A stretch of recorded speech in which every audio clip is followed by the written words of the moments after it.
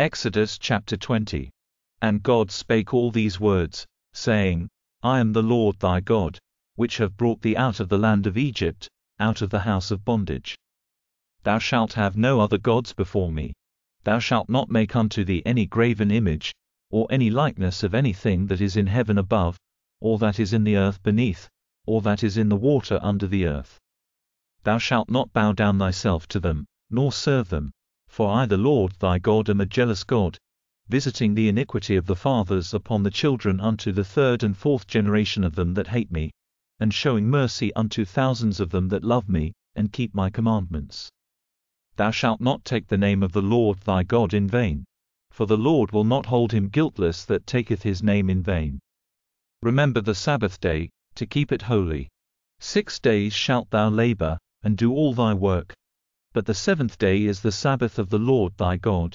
In it thou shalt not do any work, thou, nor thy son, nor thy daughter, thy manservant, nor thy maidservant, nor thy cattle, nor thy stranger that is within thy gates.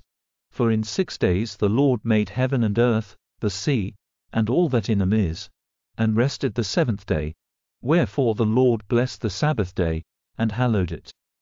Honor thy father and thy mother, that thy days may be long upon the land which the Lord thy God giveth thee. Thou shalt not kill. Thou shalt not commit adultery. Thou shalt not steal. Thou shalt not bear false witness against thy neighbor. Thou shalt not covet thy neighbor's house. Thou shalt not covet thy neighbor's wife, nor his manservant, nor his maidservant, nor his ox, nor his ass, nor anything that is thy neighbor's. And all the people saw the thunderings, and the lightnings, and the noise of the trumpet, and the mountain smoking. And when the people saw it, they removed, and stood afar off. And they said unto Moses, Speak thou with us, and we will hear, but let not God speak with us, lest we die. And Moses said unto the people, Fear not, for God is come to prove you, and that his fear may be before your faces, that ye sin not.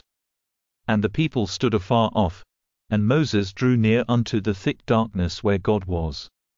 And the Lord said unto Moses, Thus thou shalt say unto the children of Israel, Ye have seen that I have talked with you from heaven. Ye shall not make with me gods of silver, neither shall ye make unto you gods of gold. An altar of earth thou shalt make unto me, and shalt sacrifice thereon thy burnt offerings, and thy peace offerings, thy sheep, and thine oxen.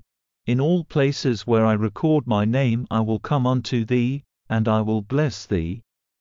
And if thou wilt make me an altar of stone, thou shalt not build it of hewn stone. For if thou lift up thy tool upon it, thou hast polluted it. Neither shalt thou go up by steps unto mine altar, that thy nakedness be not discovered thereon.